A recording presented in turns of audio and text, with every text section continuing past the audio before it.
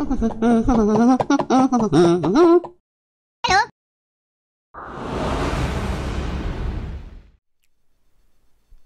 1. Mira saved $50 of her allowance and spends the rest. If she increased her savings by 30%, her spending would decrease by 5%. How much was her allowance? Step 1. Let's change all the percentage to fraction. 3 out of 10. For 5%, it is 1 out of 20. Let us focus on the second sentence. Let's ignore the percentage for the moment. If she increased her savings, you think about it, the only way she can increase her savings, the additional amount of money, it must come from where? It must come from the spending. So if she were to save, say, $10 more, that $10 must come from the spending. So she would need to spend $10 less. If she increased her savings by $50, it means she will have to spend $50 less. So what this sentence is trying to say is 3/10 of her savings is equal to 1 out of 20 of her spending. Okay? It means this fraction is equal to this fraction. Alright? So from here, remember when a sentence mentions something like a fraction is equal to another fraction, step 1, we make their numerators into the same number. So for this case, 3 and 1, we will make this into 3. So what is the equivalent of 1 out of 20? We can times 3 times 3, we will get 3 out of 60. So after we have achieved a common numerator, 3 and 3, we will look at the denominator. The denominator value tells us about the total number of units. So for savings, there will be 10 units. And for the spending, it will be 60 units. So in total, her allowance amount is 70 units. So how do we figure out what is the value for 70 units? We know that at the beginning, she has 10 units of savings, which is equal to $50. The first step, 10 units is equal to $50. The second step, 1 unit will be $50 divided by 10 to give us $5. Next, to figure out the allowance amount, so allowance amount, which is 70, right? 10 plus 60, so it's $5 times 70 to give us the answer of $350.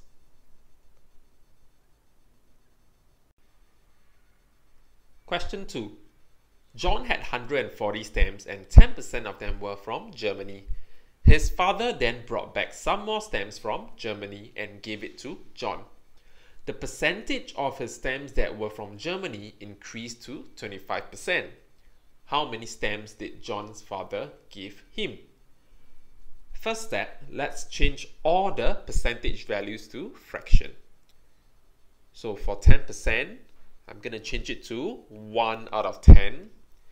And for 25%, I'm going to change it to 1 out of 4. For this question, I'm going to use a ratio table to solve the question. So let's set up the table. At the beginning, 1 out of the total 10 units of stamps is from Germany. Hence, 1 unit is from Germany, while the remaining 9 units are not from Germany. After that, when he received even more stamps, the ratio becomes 1:3. Now, why 3? Because 1 out of the total 4 units are from Germany, so the remaining 3/4, 3 out of 4, must be not from Germany. Hence, 1:3. If you think about it, the number of stamps from Germany changes However, the number of stamps not from Germany, they stays the same. Hence, the 9 units here and the 3 here, they must be the same.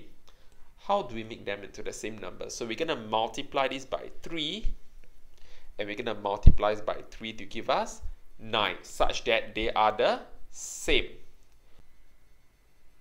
So to explain again, at the beginning, the ratio is 1:9. After that, it became 3:9. Where do the increase of 2 units of stamps come from? They have to come from the father. Now we can write down the steps. Given that we know 10 units of stamps is equal to 140, so 10 units is equal to 140 stamps. 1 unit will be 140 divided by 10 to give us 14 stamps. Now, how many stamps did John's father give him? John's father gave him 2 units of stamps, isn't it? So, the final step, number of stamps John's father gave him is equal to 14 times 2 to give us 28.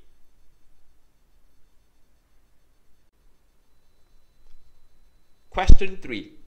Sally, Eve and Laura have some savings. A third of Sally's savings is equal to 40% of Eve's savings. Laura saves 20% less than Eve. If Sally saves $30 more than Laura, what is their combined total savings? Again, step 1, change all the percentage to fraction. So 40% is 2 out of 5.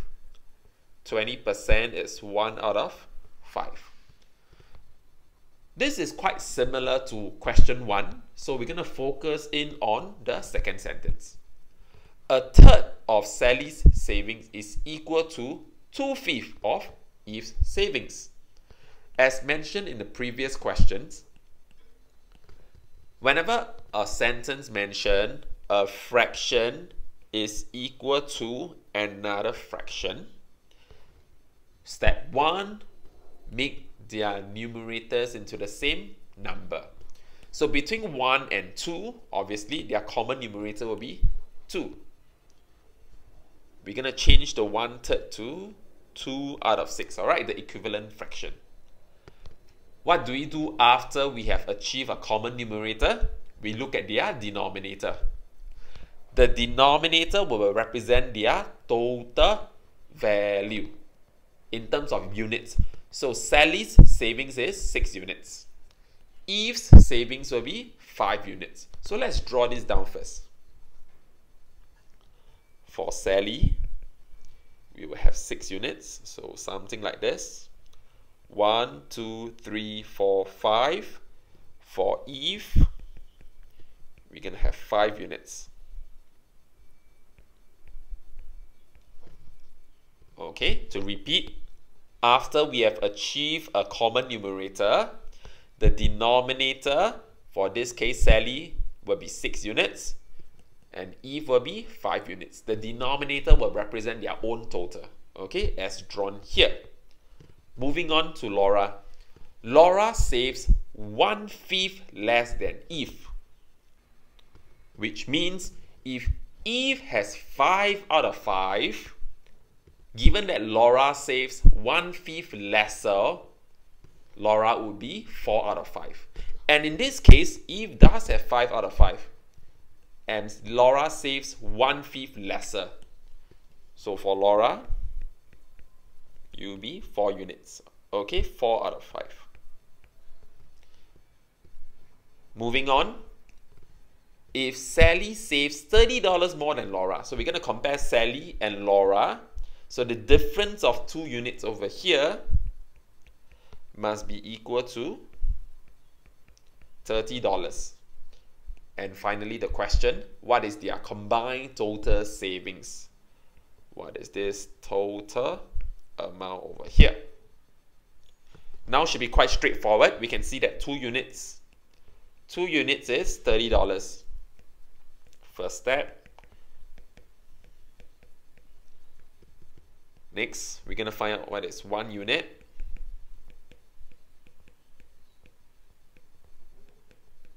So every unit is $15, which means this is 15, 15, 15, 15. The last step, what is their combined total savings? How many units are there? 6 plus 5 plus 4. There will be 15 units. So combined total savings will be $15 for a unit. We're going to find 15 units. So that will give us $225 as the answer. Question 4. A portion of a receipt for an oven was accidentally torn off as shown below. Given that now we only know its original price, which is $120, and its 7% GST amount, which is $7.14. Find out the percentage discount given for the oven. We shall start with the GST. Remember, GST is only calculated based on the final amount. In this case, $120 is not the final amount because there is a discount given as shown here. Hence, the 7% will have to be calculated based on the discounted price. So we know 7% GST is equal to, let me write it below, is equal to $7.14. If we were to work our way backwards and figure out the 100%, that would be the discounted price. Discounted price, we would just take $7.14 and we divide it by 7 to find out the 1%. After that, we multiply by 100. That will give you $102. This is the discounted price. If you were to calculate 7% of this discounted price, you will get $7.14, which is the GST. Hence, from $120, after that you only need to pay $102. So how much is the discount? Next step, the discount would be just 120 minus 102. So we will get a discount of $18. So we can just write 18 over here. And final step, how do we calculate the percentage discount given for the oven? To find the percentage discount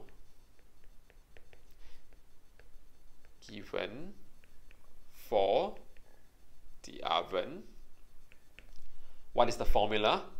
The formula will be the decreased amount out of the original amount. So what is the original amount? It decreased from where? It decreased from 120, isn't it? So 120, it's the original amount times 100%. This is the formula, so I'll repeat. The numerator, you always write down the decreased amount, or in this case, the discount given out of the original amount because it decreased from $120. After that, we multiply by 100%. And then from here, we will get the answer of 15%. Remember, when you key this into the calculator, do not key in the percentage symbol. The percentage symbol in this statement acts like any other unit, like kg, meter, liter, dollars, so on and so forth. We do not key in kg or meter into the calculator, isn't it? So we do not key in this percentage symbol into the calculator. If not, you will get a different answer. So 15% is the final answer.